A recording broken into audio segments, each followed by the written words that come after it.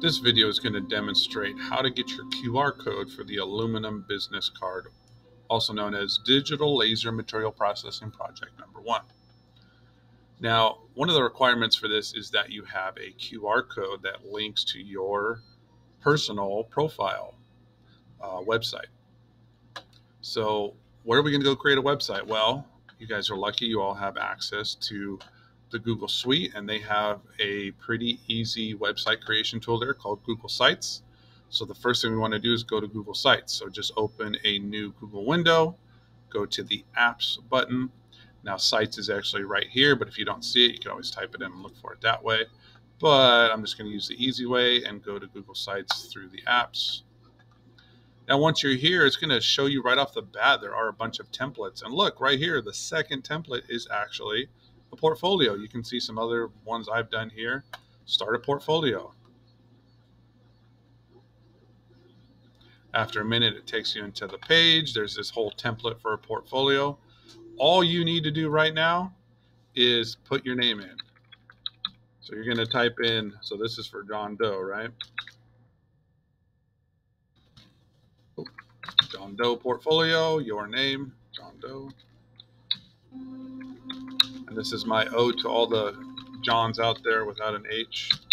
I've had 2 of them last year, and I had to learn that the hard way. All right, so John Doe portfolio, John Doe. That's technically all you need to do at this point. Later on, in other assignments throughout the year, we will create more of a robust portfolio, but all I want you to do right now is create it.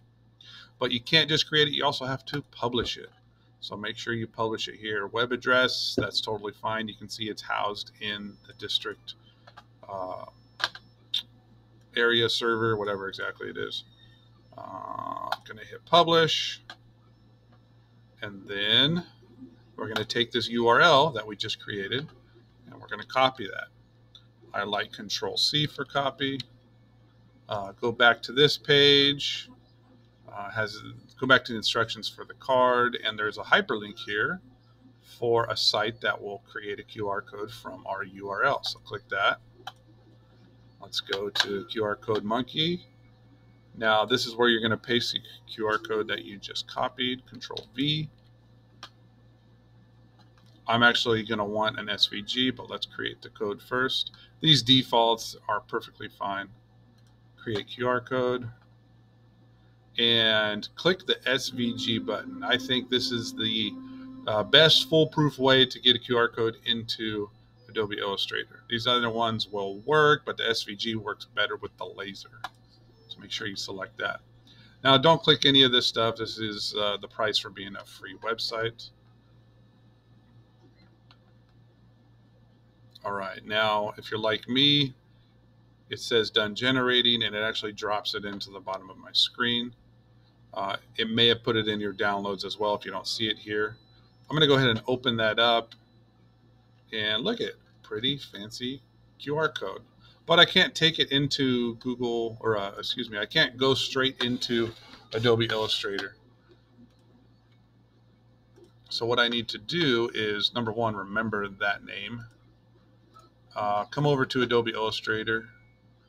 You're going to go to File, Place, put it in there, and then you can make it the appropriate size. But that's all you have to do to get your QR code. It's actually really simple. Just follow the steps and make sure you get an SVG, and then you can put it in there. It only takes probably 5 minutes to do, if that.